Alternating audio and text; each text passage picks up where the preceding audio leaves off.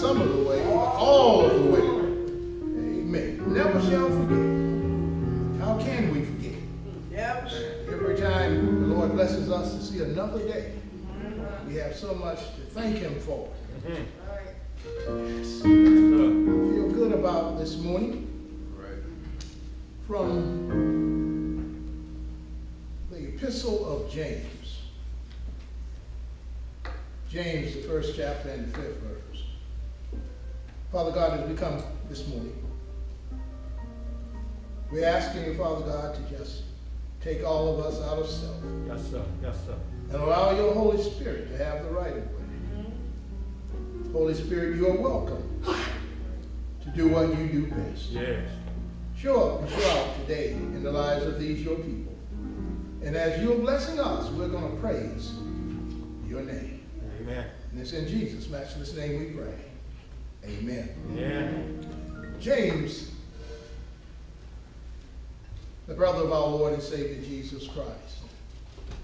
James 1 and verse 5 says, if any of you lacks wisdom, let him ask of God, who gives to all liberally and without reproach, and it will be given to him.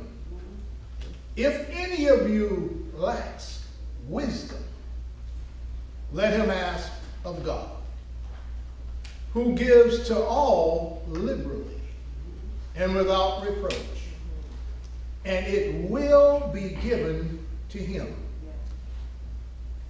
You have not because you ask not. And this morning I want to talk to you from this thought. An offer you can't refuse. Amen. An offer you can't refuse. You know, I've heard people make comments like, I went to a department store and the sale was so good, I couldn't refuse to buy such and such of items. God has made us an offer. And if we analyze that offer that he has made, it's an offer that you just can't refuse. Amen. I have a question this morning. What would you do if God offered you anything you wanted? What would you ask him for? God posed this very question to King Solomon's son David. King David's son Solomon.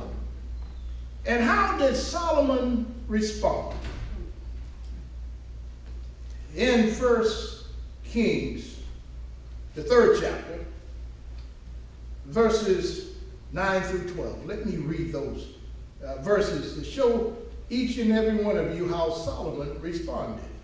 Solomon is a young king, the 3rd king of the nation of Israel.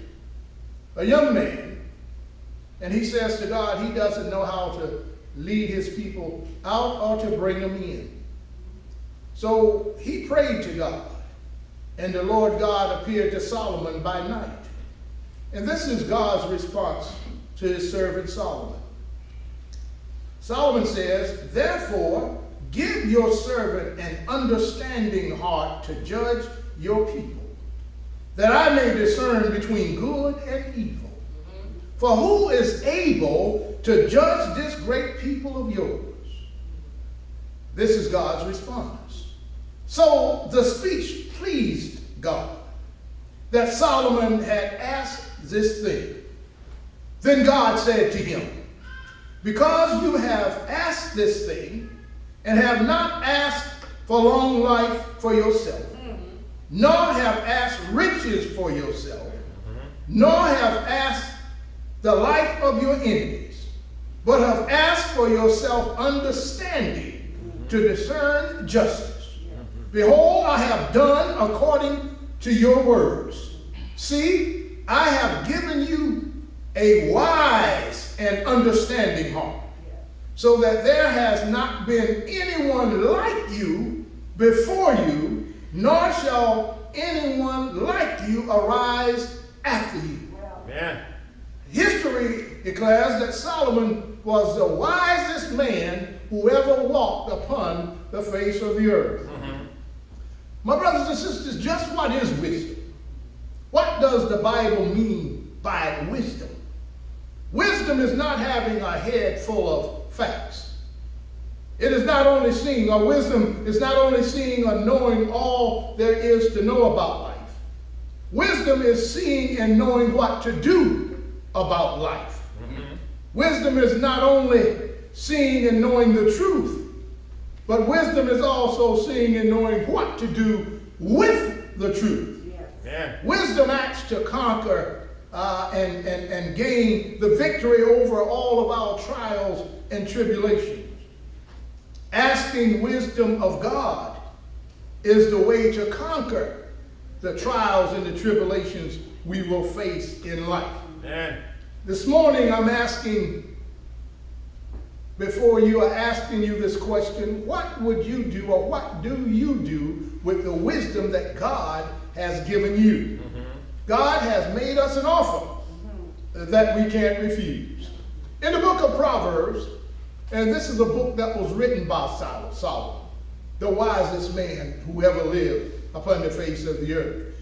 Proverbs 1:7 says, the fear of the Lord is the beginning of knowledge, but fools despise wisdom and instruction. My brothers and sisters, wisdom is the foundation. We must have understanding, we must have knowledge, but we also must have wisdom. Wisdom is the foundation, the building block. And the word declares that the fear of the Lord, whenever we reverence God and give him the respect that is due to his name, that means that God has instilled in us wisdom. Wisdom to do his will. My brothers and sisters, all of us that have been born of God, that is, have accepted Jesus Christ as our Lord and Savior, God has imparted that word of wisdom to each and every one of us. Psalms 111 and verse 10 echoes this. The fear of the Lord, everything has to have a beginning.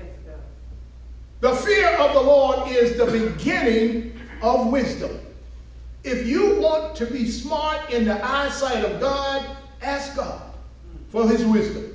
Accept his son, Jesus Christ. That's showing wisdom on your part. The fear of the Lord is the beginning of wisdom. A good understanding have all those who do his commandments. His praise endures forever. The choir of the praise team was just telling us that we have so much to thank God for. It says his praise endures forever. He has blessed us with enough wisdom, knowledge, and understanding to realize that we didn't wake ourselves up. Amen. He has given us enough wisdom to understand that with God all things are possible, but without him we can do nothing. He has made us an offer that none of us can really rightfully refuse. Amen.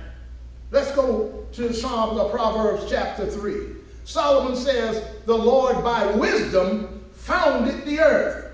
In other words, he says in the very beginning, God has shown his wisdom in the creation of the heavens and the earth. Not only did it take understanding, not only did it take knowledge, but God also shows his wisdom.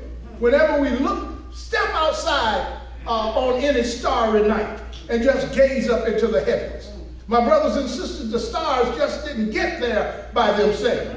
On a moon-filled night, that moon just didn't get there by itself. Every day when we get up and the sun is out, the sun just did not get there by itself. It took a wise God, to set all of this in motion. And my brothers and sisters, man, this is how wise God is. Man can take something and make something else. Only God is a creator. God took absolutely nothing and made everything. And the word says all he had to do was just speak a word, and all of it became into existence.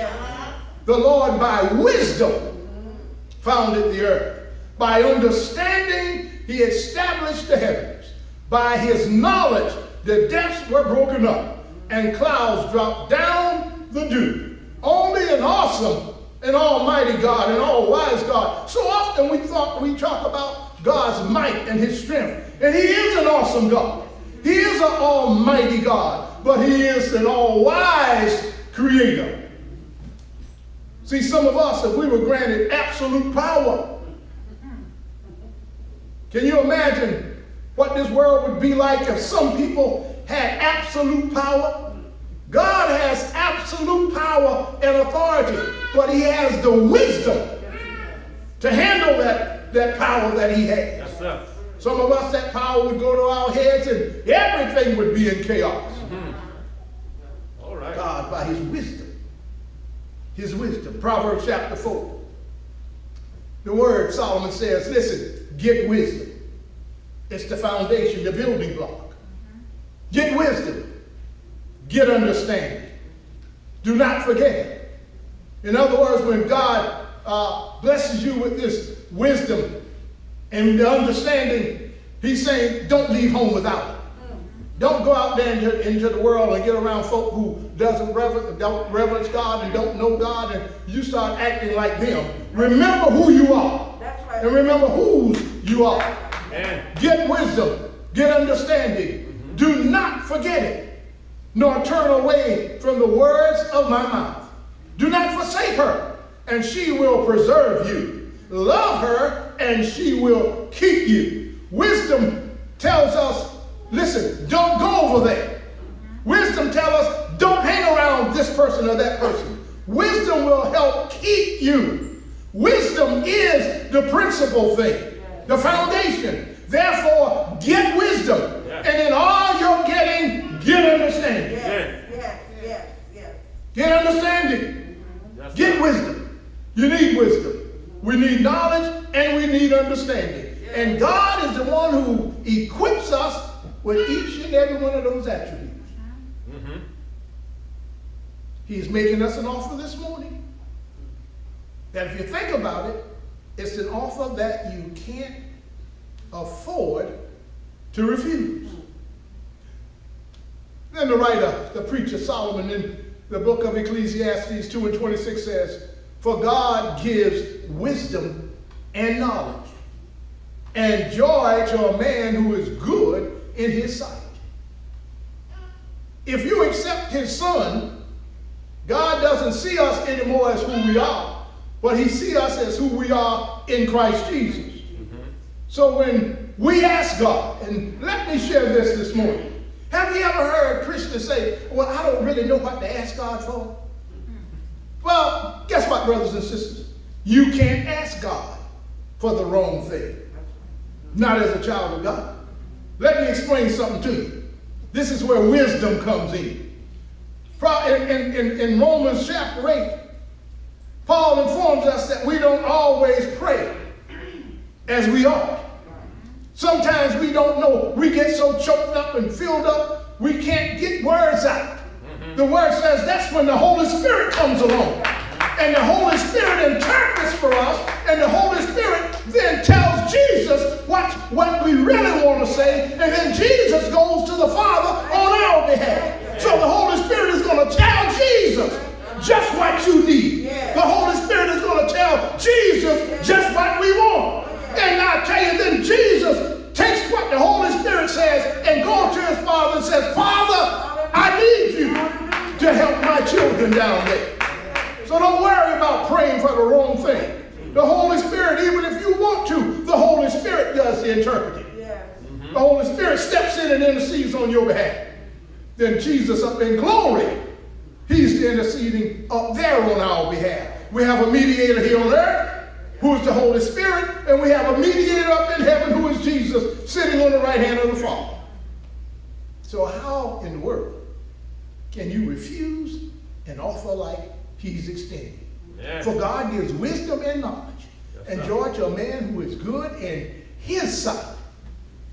But to the sinner, he gives the work of gathering and collecting, that he may give to him who is good before God. Do y'all get that? The word declares that the sinner, he's gathering up riches and heaping up stuff that the righteous is going to enjoy. The sinner is busy gathering. Thinking that, oh, like, you know, the man that built the barns, and he filled them up and still had grain left. And he says, what am I going to do with this extra grain? I know what I'm going to do. I'm going to tear down the old barns and build bigger barns. And once I have gathered everything into the barns, I'm going to say to my soul, soul, you have much good stored up for many years. Eat, drink, and be merry. And it says that very night, his soul was required of him. Now, all of that planning he had done didn't include God in the plan. Where was wisdom? All that he had gathered was enjoyed by someone else. He gives the work of gathering and collecting to the sinner that he may give to him who is good before God. This is also vanity and grasping for the wind. They're out there grasping like a drowning man, grasping for a straw, thinking that they're going to enjoy something, and someone else comes along. You know, some of us was making that very same mistake. So true, so true. We were gathering, not enjoying anything, saying that when I get old enough to retire, then. Who said you were going to live to be retirement age? While God has given and blessing, he wants us to enjoy some of the fruit of our labor. All right. He's making us an offer that we can't refuse. This is what Job said. Job says, when he made a law for the rain and a path for the thunderbolt, God did this. Then he saw wisdom and declared, he prepared it indeed, he stretched it out. And to man he said, behold, the fear of the Lord. Keep repeating it over and over. He's trying to get our attention. The fear of the Lord, that is wisdom. And to depart from evil is understanding. He says he's giving us and making us an offer that we can't refuse. Listen, he says if you go out there and do what is right, he says, listen, I'm going to bless you. But if you're going out there doing what is evil, going against my commandments, how can God bless you when we're going against what he's commanded us to do? Amen. Wisdom says we need to follow the path that has been laid out before us by the word of God. Yes, sir. Amen. All right. 1 Corinthians chapter 1, verses 20 through 24 says, where is the wise? Where is the person that claims that they are wise? The word says for us not to forsake the assembling of ourselves together. The wise man or the wise woman is always trying to make their way to the house of the Lord. If they're able to come, they're trying to make their way. Some folk feel like they can stay at home and just send an offering and everything is all right. But wisdom says, when I heed what the word of God says, it says for us not to forsake the assembling of ourselves together. Amen. So he says, where is the wise? Where is the scribe, the one who's supposed to know the law? Where is the disputer of this age? Has not God made foolish the wisdom of this world? For since the wisdom of God, the world through wisdom did not know God. Look at how the world is today. Mankind is getting, for its book sense, they're getting smarter and smarter. Every day. We're putting people on the moon. We're sending spaceships all the way to Mars and landing on Mars and coming back. But when it comes to the knowledge of God, mankind is trying to leave God out of everything. Nowadays, during Christmas is supposed to be about Jesus Christ. But what man has done, man will put an X up there telling us about Xmas. We want to X him out of everything. We have printed on our money, in God we trust. But in actuality, we're trusting in ourselves and not trusting in God. So it says, for since the wisdom of God, the world through wisdom did not know God. It pleased God through the foolishness of the message preached to save those who believe. He's not saying he's saving the world by foolish preaching, because some preaching is foolish preaching. But because of man's wisdom, man looks at the word of God as if it is a joke. And if you say something about God nowadays, they'll say that you are old time. Someone told me the other day that looking at the word of God, God was a bigot. I said, well, if he was a bigot, I'm a bigot, and I'm in good company. It's God's word. For Jews request a sign. Must be a lot of us that are Jewish. My left foot was itchy. Oh boy, that means you're going to get some money. My left ear was jumping. My right foot or my right eye. It says, for the Jews request a sign, and the Greeks seek after wisdom. But we preach Christ crucified, to the Jews a stumbling block, and to the Greek foolishness. But to those who are called, you are here today not on your own, but the Holy Spirit prompted you to be here. But to those who are called, both Jews and Greek, Christ, the power of God and the wisdom of God. Jesus is wisdom personified. Wisdom. If you want wisdom, you can go to Jesus Christ. God has perfect wisdom, perfect knowledge, and perfect understanding. Christ, the power of God and the wisdom of God. Yes, sir. And whenever you get a chance, read his name.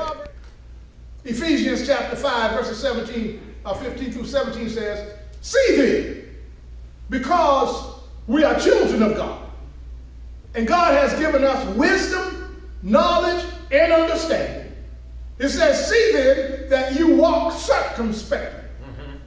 That is, walk like you are children of God. Yes, live like you are children of God. Live like one day you're going to see Jesus for yourself, and you're going to have to give an answer for your stewardship for the work that you've done down here. So he says we're supposed to live like, in other words, follow the pattern that Jesus had laid down for us. Don't compare your life to someone else's lifestyle.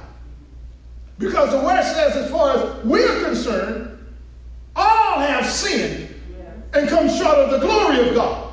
So the one we need to pattern our lives after is the one called Jesus Christ, the one who never sinned. See, when we compare ourselves to other people, we're always going to come short, because they've come short. All of us have missed the mark. Walk circumspectly, not as fools, but as wise. You see, the world teaches that everything there is to life, you're going to experience it right now. There is no heaven, and they teach that there is no hell. My brothers and sisters, that's one of the greatest deceptions of the devil. See, the devil is not walking around with a red suit on and with horns and a tail and a pitchfork. But no, the devil is walking around with a nice dress on or a three-piece suit. The great deception is to trick people to believe that there is no heaven and there is no hell.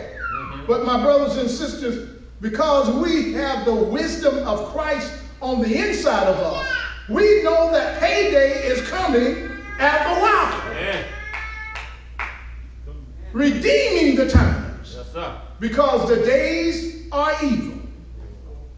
When we look around, what do we see? Violence everywhere. Therefore, do not be unwise, but understand what the will of the Lord is. He's making us an offer that we can't refuse this morning. Accept the wisdom of God. And once we have that perfect wisdom on the inside of us, we don't have to worry about going astray. And even if we do, we know that we can go back to our Father. We can go down on bended knee. We can go and sit on the side of the bed or in our recliner. We can call on the name of the Lord and ask the Lord to forgive us. And the word says that he is faithful and just to forgive us of all of our sins and cleanse us from all of our unrighteousness. Yes, sir. That's God for us. All right? Colossians 4:5-6 says, walk in wisdom. See, it's more than talking. We've got to live this thing. Yes, sir. Walk in wisdom toward those who are without. He's talking about the ones that are outside, the ones who don't know the Lord. Again, whenever you said that you were a Christian and you accepted Christ as your Lord and Savior, it was as if a bullseye was put on your back. So now everywhere you go, people that know you, that understand that you say and profess that you are a Christian, they are watching you to see what type of lifestyle you're living before them. And they're waiting on you to mess up, to say, I told you so. I told you he or she isn't what they profess to be. Christians don't act like that. Well, I have a question for you. If you're not saved, how do you know how a Christian's supposed to act? Let your speech always. See, it's not always what you do. Sometimes it's what you say and how you say it. Let your speech always be with grace, seasoned with salt. See, if you put the right amount of salt or the right amount of pepper in this thing, that food tastes so good. But if you get a little heavy-handed, every time someone see you, you beating them up about what they did wrong, never telling them about what they did right. Heavy-handed, you know, putting too much salt on the thing. When people see you coming, what they going to do if they see you first? Let your speech always be with grace, seasoned with salt, that you may know how you ought to answer each one. Use some wisdom. Lord, is this the right time for me to say something? You don't need to say something to a person every time you see them about their lifestyle. A drunk already knows he's a drunk. Drug addict already knows they're a drug addict. You don't have to beat them upside the head. Just tell them every now and then, brother, I love you. Sister, I love you. We missed you at church today. Don't beat them up. Being heavy-handed, putting too much salt. Then when you taste your own food, you can't eat. All right. That you may know how you ought to answer each one. All right? Back to the foundation, our text. If anyone lacks wisdom, here's an offer. If anyone lacks wisdom, let him ask God. When you accept Jesus Christ, who gives to all liberally and without reproach. In other words, Jesus doesn't play favorites. He wants all of us to have wisdom. He wants all of us to have knowledge and understanding so that we can do his will. You see, it's just like if you go out there and a child is small and you discipline your child. And your child says, Mommy, why did you beat me? Why did you spank me? You know what you did. You don't tell them. Then they go out there a couple of days later and do the same thing. And you punish them again. Mama, what did I do? You know what you did. Well, if you don't tell them what it is that they did wrong, they're going to keep repeating the same stuff over and over again. Let him ask God, who gives liberty to all without reproach, and it will be given to him. Again, you have not, because you ask not. Two more scriptures, let's go home. James 3, verse 17 says, but the wisdom that is from above is first pure, then peaceable, gentle, willing to yield. Oh, some of us, it's going to be my way. I'm always right. Deacon Jones had a little joke when he says, I'm not always right, but I'm never wrong. Have you ever seen people that's always right? I used to be like that. And to get my point across, all right, Linda, and to get my point across, to make sure I was right, I try to overtalk everybody. I'm talking. Get the last word in. But just because you folk let you know, overtalk them and get the last word in, they know that you're not right. That's right. See?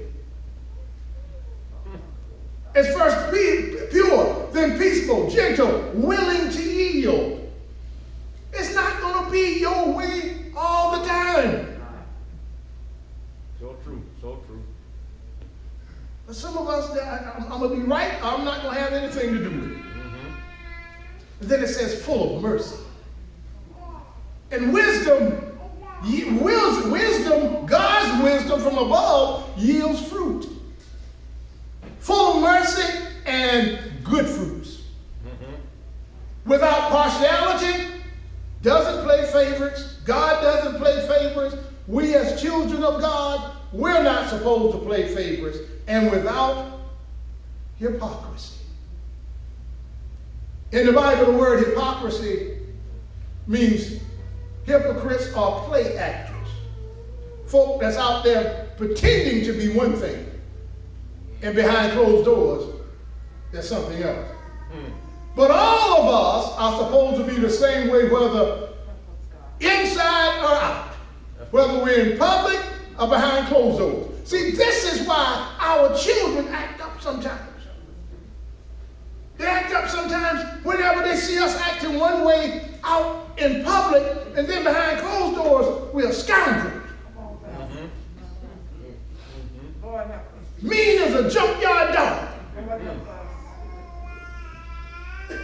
That's why some kids look. But when we're the same way, whether we're in public or behind closed doors, our kids don't mind telling other children. I don't know about your dad. My dad doesn't, my mom doesn't act that way. My mom, my dad, they're good to us. Some kids, they love to go to school and hate to go home.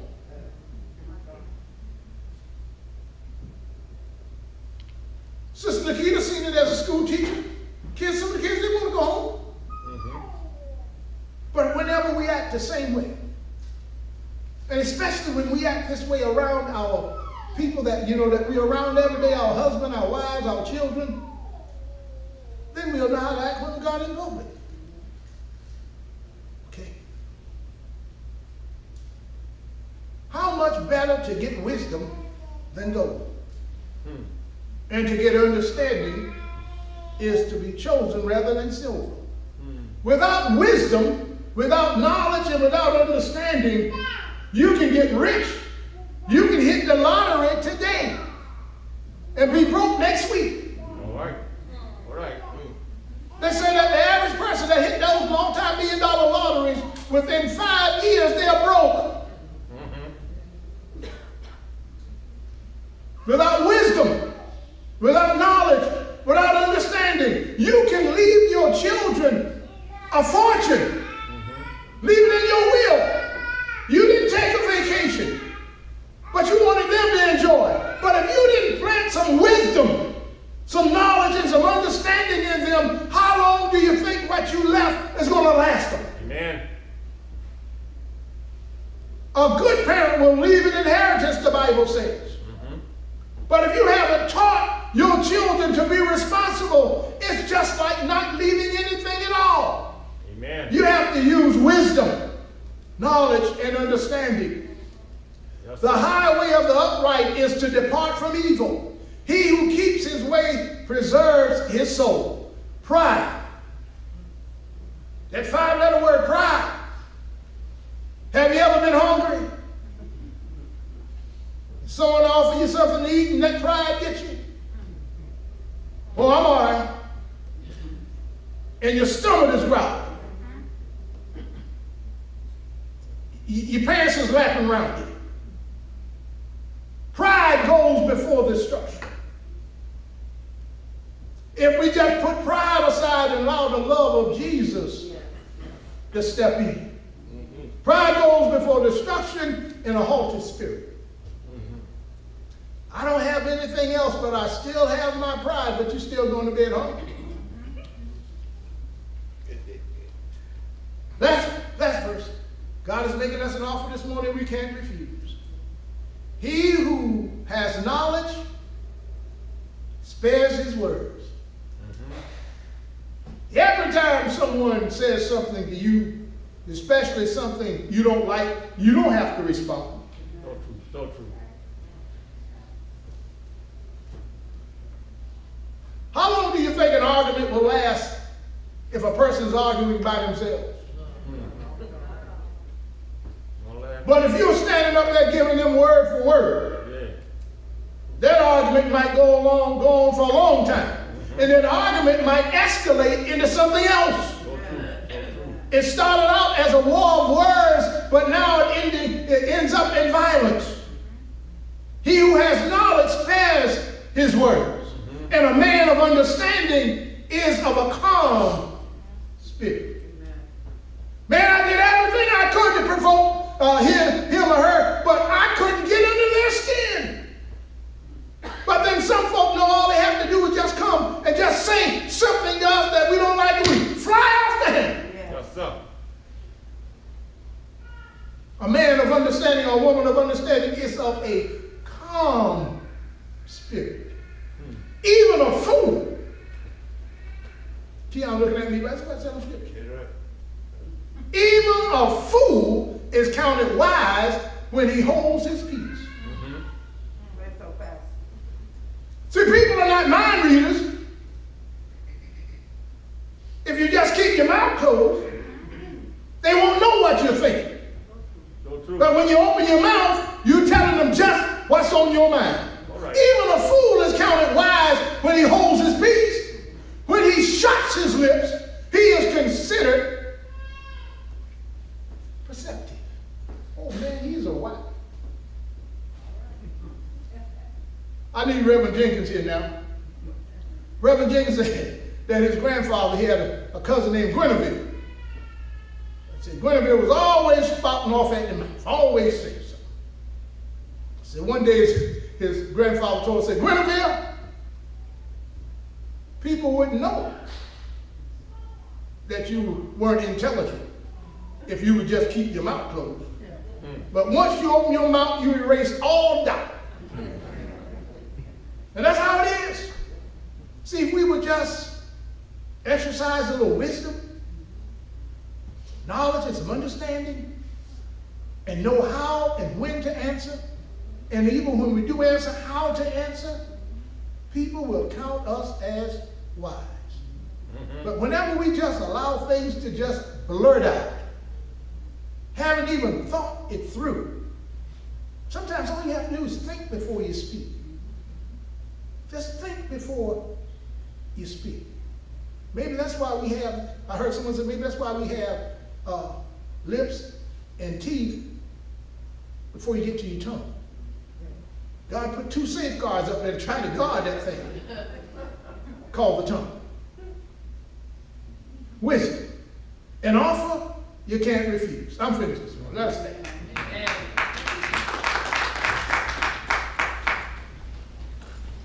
Wisdom is the principal thing. Therefore get wisdom. And with all thy getting, get understanding. Maybe there's one today who has not accepted Jesus Christ and made him your Lord and Savior. My brothers and sisters, now is the time to get to know him. Tomorrow or the next second may be too late. While the blood is yet running warm in your veins, will you make that decision today? The word declares that there is joy in the presence of God's angels over one sinner that repents and over 99 just persons that need no repentance. Is there one today? Is there one on today? My brothers and sisters, you may be seated. We thank God for you. And at this time, we're going to ask that Brother Briggs